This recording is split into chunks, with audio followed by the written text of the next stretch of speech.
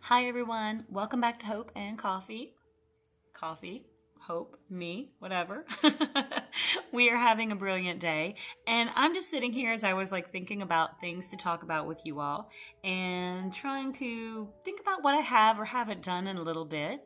And as we draw to kind of towards the end of September, this weekend, I think it's the first official day of fall, and I'm already trying to think about what I want to do for Halloween, what if I want to do a costume or what have you. I definitely do. I want to find something to do for Halloween. Have not figured that out yet. I realized I have not talked about a book in a hot minute. And that is something that I was kind of surprised about because when I was kind of looking back, I was pretty consistent through August about giving kind of some little book blurb, book reviews about different things that I was reading and reviewing and talking about on the podcast and stuff like that. And I don't know if I just got distracted or what, because I have still been reading a ton. I just have not been talking to you all about it. I will kind of give you guys a rundown of the books that I'm kind of on deck. But apparently I was not really talking to you guys about books that I was actually finishing and the ones that I would highly recommend. So the one that I wanted to talk to you guys about that I just recently finished, and I think it's on, oh, you know what? It may have expired, but let's see. Let's double check and see. Because it was absolutely fun. It was absolutely good. And I'm checking my NetGalley shelf because I just finished it 2 days ago, and I'm so glad I did because I think it's already gone. So this is my NetGalley account, and it's got all the books that I have requested that they have more or less approved me to receive ahead of time. And here it is. I want to show it to you. I've already read it, but it is A Haunting on the Hill by Elizabeth Hand. I just finished it, and I absolutely thought it was brilliant. So this is going to be my little well, I turned that off, didn't I? But this is my review of The Haunting on the Hill. And it is not so much it's not a sequel to The House on Haunted Hill or The Haunting of Hill House. But it is in that same vein, and I am trying to pull it up on The Haunting on the Hill book by Elizabeth Hand. And the reason I want to do this is I want to be able to give you guys some of the stats on it, when it's expected to release, and those sorts of things. So thank you for bearing with me. But, all right. A Haunting on the Hill by Elizabeth Hand currently has about 4.0 stars on Goodreads, and I definitely give it actually a 5-star review. Now, this book is inspired by and returning to the world first created by Shirley Jackson and The Haunting of Hill House. This is the first ever authorized novel to return to that world. So this is authorized by that the Shirley Jackson estate to revisit Hill House, and I loved that.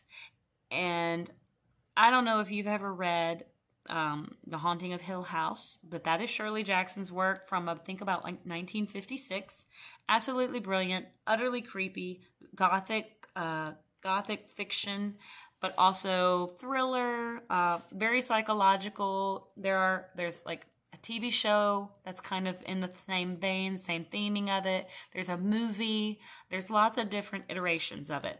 And that's for Shirley Jackson's work. So this is the first book that's kind of been released not according to, but that almost follows.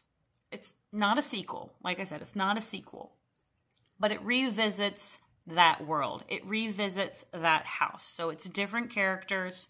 Again, Shirley Jackson's had 4 individuals visiting the house and some caretakers. Again, we get a very similar. We get 4 visitors to the house with 2 caretakers. The 2 caretakers will not stay the night because There is just something about the house that they will not stay overnight. This house has been passed down through, generations of family. They've tried to sell it. It's like not really worked. It's fallen through. The sales have not gone through, those sorts of things. But this book has so many of those fantastic Gothic vibes, that eeriness that Shirley Jackson is able to put into her books and able to put into her story, that I think Elizabeth Hand just does a fantastic job, not recreating, but echoing. I think she does a fantastic job with giving us the nostalgia of what we had in that first book. And that's what I really enjoyed about this book. So in my personal opinion, I gave it 5 stars because it was exactly what I was looking for with respect to revisiting that world.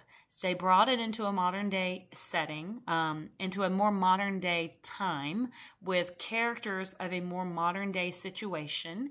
And then were able to tell a story that was familiar but new, eerie but still unsettling. We still had all of those paranormal vibes, very psychological in nature, because you're not sure at some points if it's the house or if it's the people. You're not sure if these individuals really have a psychosis or if it's really the house doing these things. And so a lot of that is really left up to the reader, once again, to kind of interpret.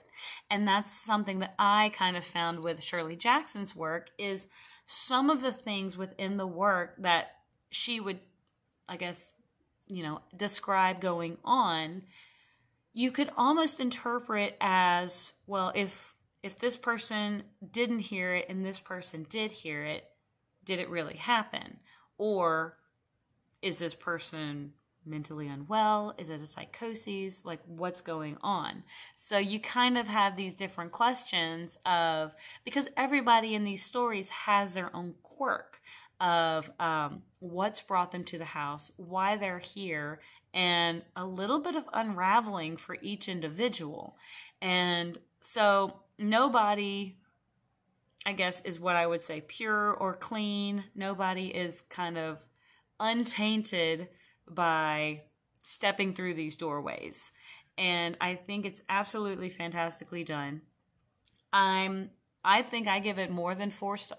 I already did give it more than 4 stars, but I was actually surprised that the other reading population only gave it the 4 stars, because I truly think that it's a perfect fall read for this fall season. It was a very quick read, in my personal opinion, as well. So if you're looking for something that's a little bit spooky, a little bit eerie, light some candles, turn down the lights, get you a cup of something warm, maybe a glass of wine or whatever your favorite beverage may be. As mine is, it's usually coffee. But I think this would be a really great psychological sort of thriller. Again, not a lot of, there is some action, and there's going to be some question. There's some mystery. There's always going to be those what if, what happens? There's going to be some unanswered questions, and there's going to be a little bit left hanging, because that's the world of Hill House.